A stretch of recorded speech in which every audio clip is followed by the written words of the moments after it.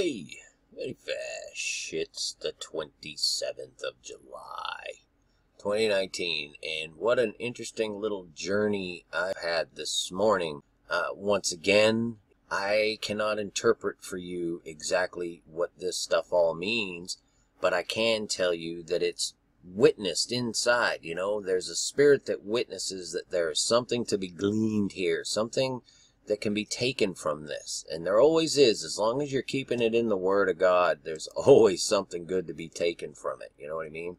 But my random verse this morning was Hebrews 11:1, which was very interesting because it talks all about faith and hope. You need to read Hebrews 11. It is amazing. But the way my mind works, I started just doing multipliers in my mind, you know. 11:1, 111, 222, 333, 777, 888, okay? And it gave me the impression this is something to do about time, the promises and patience of the saints, you know? Time is a element in this whole thing that I'm seeing here.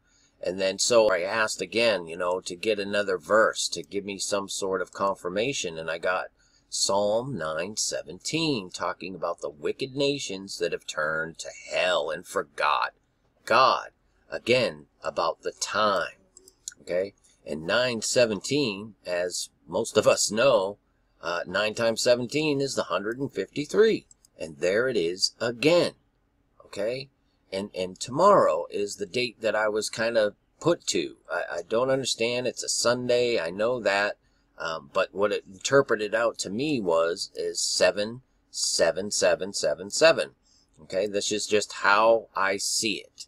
Okay, in the 2019 as a 12. Okay, in the 444, and then I wind up on the date calculator, right? And you can't get over this stuff. Okay, tomorrow, the 28th, will be the 88,777th day of the United States, officially, that is. So then I see that, and I'm like, this is weird, man. You see what I'm saying? If you take, and I just started doing math equations with it that just kept panning out all this crazy stuff. The 777 divided by the 88, oddly enough, equals 8.8. You know, there's more decimals here, but that's the gist of it. All right? And Trump, all the 88s that are associated with Trump, his campaign texting program, they've raised $88 million for his campaign. Don't forget The Economist in January of 1988, 1988, the New World Currency, you know, 31 years ago. That rebellious 13. And then, this is what I remembered, was the 88 miles an hour in Back to the Future. So I went and I just wrote down these notes, okay, the clock tower and all these things. If you add the 88 to the clock tower time, it's 1091, which of course is a 911, which brings us back to 911. But this is the real crazy part right here, you guys. Back to the Future was released on July 3rd, 1985. And up until tomorrow, that will be exactly 12,444 days, which equates to 1,777 weeks. Now, you just got to wrap your mind around this stuff. I mean, really. And what did they clue us into in Back to the Future? The Twin Pines, the Twin Towers. 119, right? And then there was the Lone Pine with the time of 133, which is 19 times 7, right? This is just the way this stuff comes to me, you guys. The USA is going to be that old tomorrow. We add 111 days to it, as in the Hebrews 11:1, and we get 88888, which lands us on November 16th, 11/16 of this year. That will be when the United States will be that old. That's crazy. I mean, all these things, you guys, even in the Greek concordance, the word for 88 is unintermitted. That is permanent, without ceasing, continual, as in time, as in prayer, without ceasing. And it's only used 2 times. You know, I just keep seeing all these different numbers. 88, 8 times 11. And then time I equate with the 88. Okay, so I'm like, what's going on here? And I know that CERN is trying to do something with time. And CERN I associate with the 666. And then I come to find out that 88 BC, I don't even know how I come across some of these things, you guys. But the year 88 BC was a year of pre-Julian calendar. At the time, it was known as the year of consulship of Sulla and Rufus, or less frequently known as year 666, ab urbe condita. Think about that. That was the year 666. And it goes on and on, you know, these things that just pop into my mind. IBM I was talking about the other day. They were born in 1888, 131 years ago. The 777, the lightning from heaven. What I'm seeing is just there's something being placed on time here. There is a message of time. Are we out of time, right? You know, the wicked nations, they need to repent because time is almost up. This is just how I see it. It's pretty unreal to me. Yesterday on Drudge, they had big letters GDP down to 2.1, right?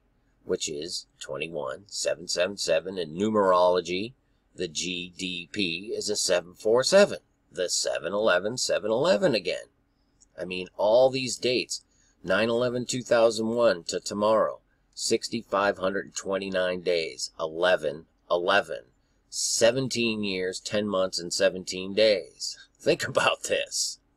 9/11/2011 to tomorrow, 28/77. What is 28? 7 times 4, right? And it equates to it's just insane, you guys. You have to look at this stuff. And I'm just like throwing this stuff out to you because it comes across my path. You know, I know it means something and I'm compelled to share it with you. All right. Even if we go back from tomorrow just 88 days, it brings us exactly to May Day. If we go back 888 days, it brings us to February 20th, 2017, which is President's Day.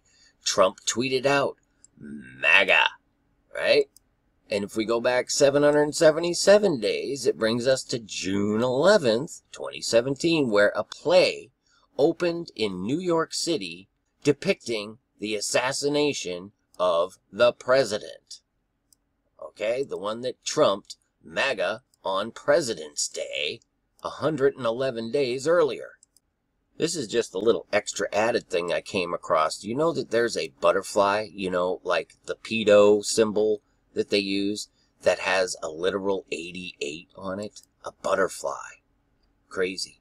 And then yesterday, Drudge had this image pasted on its page with the guillotines being used. I mean, you got to think about this stuff. There's always a purpose for this craziness, right? And this is something I have to tell you guys, okay? In the last 4 days, from the 23rd to the 25th, I witnessed flying over my house a total of 6 A-10 warthogs. Now, these things are killing machines. They're used for ground assault, right?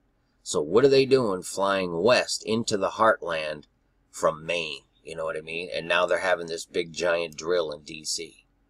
So I got to share all this stuff. It's just way too interesting to not, you know, at least try to show you how things are revealed to us, but that darkly glass, we just can't see through it clearly because we can't. Someday we will. We'll see everything as he sees it. So, peace and grace to y'all. Many fish. Finally, my brethren, be strong in the Lord, and in the power of his might. Put on the whole armour of God, that ye may be able to stand against the wiles of the devil. For we wrestle not against flesh and blood, but against principalities, against powers, against the rulers of the darkness of this world, against spiritual wickedness in high places. Wherefore take unto you the whole armour of God,